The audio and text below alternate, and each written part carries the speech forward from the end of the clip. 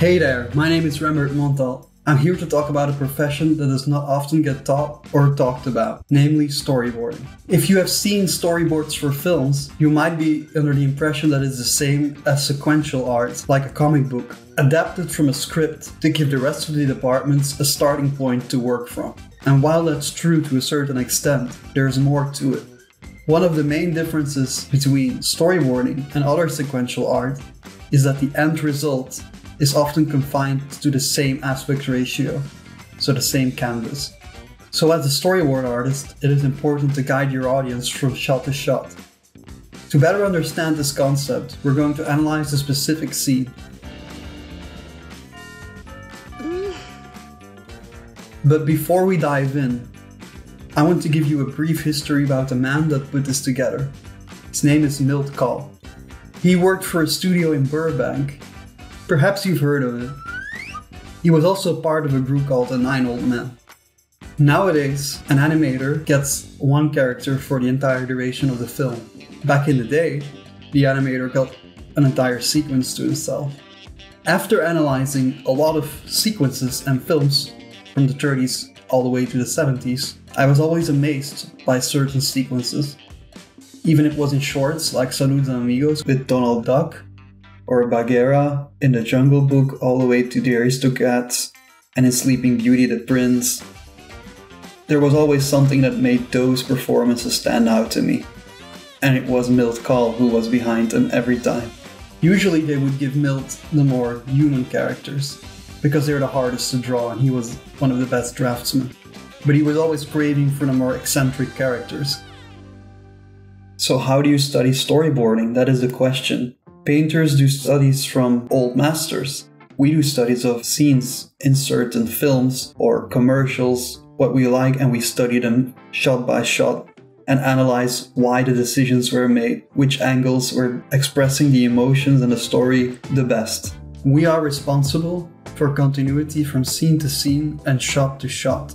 If you ever saw an object change location in a shot, that is called a break in continuity. But continuity can also be broken by other things than physical objects, like an eye line or a direction or the position of characters. When things move in one direction, they should stay moving in that direction unless we physically see them turn. And when characters are speaking to each other, they should remain in the same position to not confuse the audience. I drew some boards out from the 1967 film The Jungle Book. This sequence is between the tiger Shere Khan and the snake Kaa. This tiger is a straight up evil character who wants to kill this kid. He interrogates the snake to know about the whereabouts of the kid. It's such a great character study as well to have two characters with opposite personalities having the same goal, which is having this kid for lunch. Usually in a shot, the character that is higher up in the composition is dominating. This is a great exception to that rule, because the snake at the start of the shots is higher than the tiger, and towards the end he is lower, so it switched. Also, the way this shot is animated, this sequence, is really interesting. It's deceptively simple. Not a lot of things are moving, but by doing so, making it simple, the things that do move become more important, and that is where our eye is drawn to. What moves through the bush? It's a primal instinct. We always go for the things that move. It grabs our attention. Trust in me, and just in me. Shut your eyes and trust in me.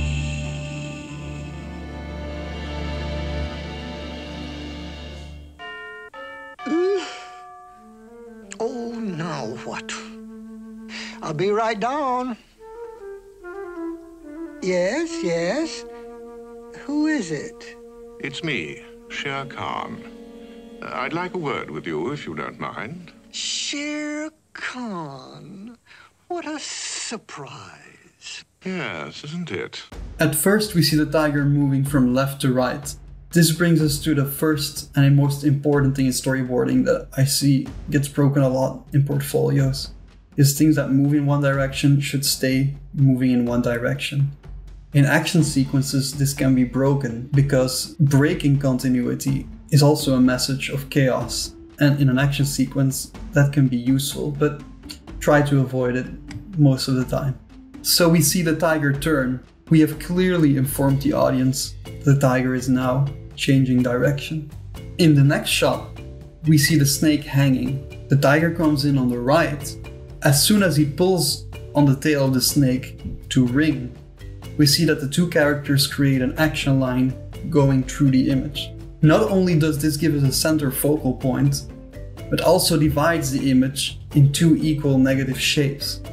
The negative shapes are as important as the positive ones. Sometimes it's also interesting to see what the artist left out instead of what he put in.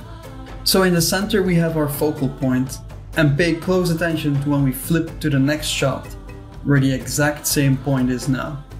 I know here it is in the middle of the canvas, but this is no accident. That is deliberately put there so that the focal point stays in the same position to not tire the audience. You will see in later shots that even when they are off-center, the focal points will remain around the same area.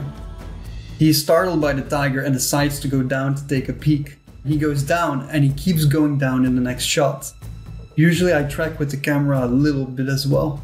They used to be afraid to do this back in the day because camera movements were really expensive. Nowadays, with computers, it's much easier to do, and they sometimes, in my opinion, overuse it, like being overly dynamic. So the snake stays consistent in his movement.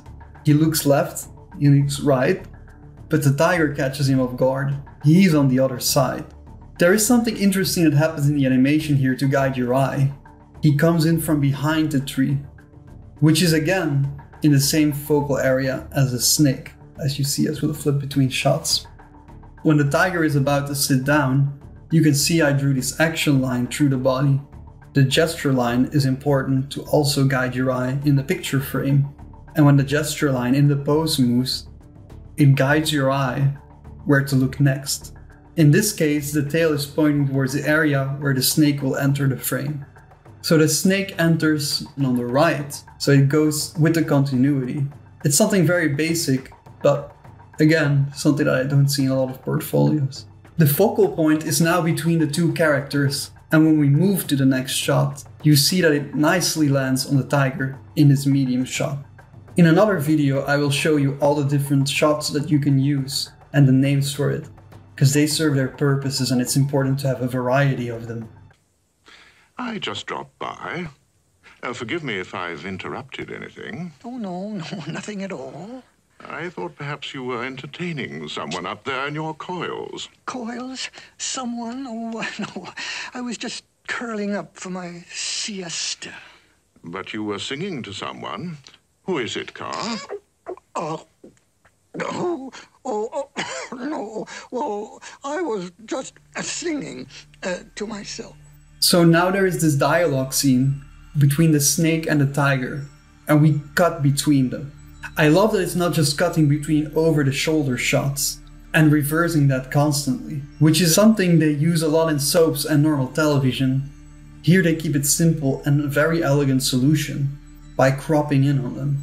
So here is a good example to prove my point. The snake leans in a bit forward as he is talking to the tiger. When he leans forward, notice that the focal point moves as well, and it exactly landed on the tiger's face. As he opens up his claws, notice that they both are looking at him. Another very simple and powerful way to grab the attention from the audience is simply having the characters look at something. So try this experiment. If you're walking in the street or in a public area, just look up at the sky. Even though there is nothing, if you keep staring at it, you will notice that people around you will start looking at it as well. This primal curiosity is a very powerful tool for us to use in film to guide the eye. Back to the sequence, the claw became the focal point now. As he starts talking, it switches back to the tiger. But notice for a second how simple this sequence is, and it's hard to keep this simple. All the characters have their gesture line in the image point and guide your eye towards the center. Again, as we cut from that wide back to a medium close-up, the focal point from the tiger lands on the snake. As we switch back to the tiger, he is scratching his nose. The paw goes from left to right as we cut in the action. Movement is always an excellent motivation for a cut. It makes a transition that much smoother. Movement moves the focal point and your eye. In this case, back to the snake. Indeed. Yes, you see, I have trouble with my sinuses. What a pity. Oh, you have no idea. It's simply terrible. I can't eat. I can't sleep. So I sing myself to sleep. Watch again how in every wide shot, all the gesture lines force you to look towards the focal point. I keep pointing this out because I'm just amazed how well this is executed here. As we cut back, we see that the head of the snake is right in that green area again. Going back to the tiger, and then the wide shot again. You can see it lands nicely in the space between them. Again, gesture lines. Important. The tiger moves in with its head. And notice the space of the head again as it overlaps the position of the snake head perfectly again in the next shot. Look how simple the line is again here. If you take away all the characters and naturalism, the gesture line alone should be as powerful as a minimalist abstract artist. Strip away all that realism. You know, self-hypnosis. Let me show you how it works. Trust in me. No, I can't be bothered with that. I have no time for that sort of nonsense. Some other time, perhaps. Perhaps. The snake goes up to hypnotize the tiger, so we cut to the wide shot again. And he keeps moving in the same direction, which makes for a smooth cut. Notice all the lines again, and the tension it builds. The tiger slams the snake down, and all the gesture lines have changed again. The tension gets released in this fun curling animation. I really love this one. This tutorial does not only talk about how important it is to have the focal point move from shot to shot, but also how the gesture lines and your body language, and not just gesture lines and characters, can also be environments, can help you guide your eye. Towards the end of the shot, the tiger speaks, making him the focal point. But before we cut, the snake starts speaking, switching the attention again between them. As we cut to the next shot, you can see that he's literally cornered. It always says you something about the situation that he's in. Again, nothing in animation is a coincidence. Why do you think most superheroes stand with their legs open in the most poses they do? Creating that triangle shape is a very powerful symbol for balance and strength. It's a lot of support on the base. Same with Rubens. He used X because X symbolized life and birth to him. So every shape in his painting is constructed out of X. Nothing in animation is a coincidence. Every little aspect of your painting or artwork or film should reinforce the story. For example, a background painting of someone's room should already tell you a lot about that character's personality. If there's a guitar in the room with dust on it, that tells you already that the character is creative, he's a musician, but he's kind of lazy. These little details are very important. You may not notice them at first, but you can feel them. Use every tool you have to reinforce the story. Use it in your advantage. If you're going to screw up in the right way. Better make it too dark than not dark at all. Better make a film too scary than not scary at all. Aim for the more dynamic. But at the moment I'm searching for a man cub. Man cub? What man cub? The one who's lost. Now, where do you suppose he could be? Search me? That's an excellent idea. I'm sure you wouldn't mind showing me your coils, would you, Carl? Certainly not.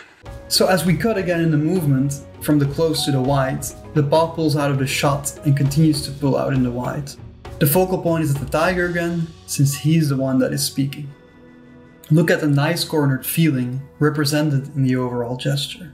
Again, A nice touch in this animation, as he steps away from the snake, leaving him on the ground, a stark contrast with how it started. He is on the ground and the tiger is now superior. As the tiger moves away, the paw points towards the snake, which nicely introduces you again to him, as the gesture of the paw points you back towards the snake. As we cut towards the next shot, the focal point switches nicely again between them. Another way to make a switch in dialogue work, or to let two characters occupy the space on the canvas between shots, is letting every character have its space on the canvas. Here in this example, the negative shape of the snake is the positive shape of the tiger. Look how we say it in the word, negative shape, which is quite literal here.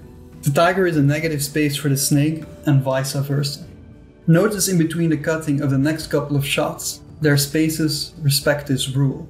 Cutting between shapes and these positive and negative shapes is an excellent way of transitioning. The most common way of transitioning between shapes is from an eye to a sun or a moon or objects that have the same shape. They transition nicely into each other. A more less known way to transition between shots is not just cutting because of the motivation of one shape, but the entire canvas. Closely observe when your eye switches between these shots.